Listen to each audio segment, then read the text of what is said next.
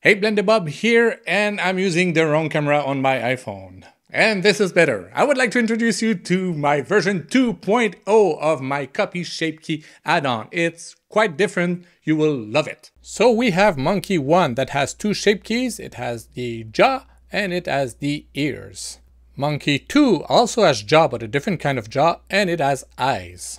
All I need to do is to select all my sources, so this one, then this one, and the target, which is the last one, and press Copy Shape Key. And here we go. All shape keys have been transferred. Now you can see that jaw is using the first one I selected. If you wanted the other one, just select them in a different order. You may get into a situation where you would just like to create the shape keys, but not transfer the vertex data. You just want the list of all the shape keys. Well, you can do it too.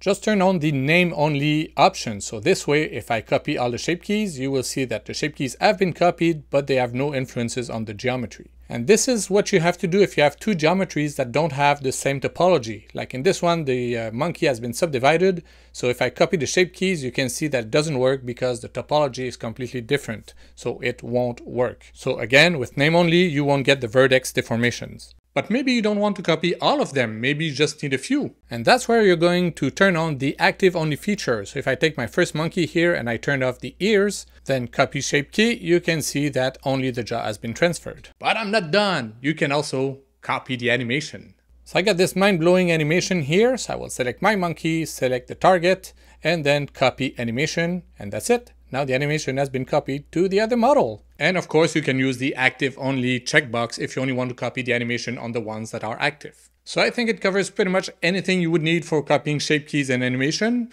The link is in the description, it's free, and I will submit it to the Blender extension right now. Bye!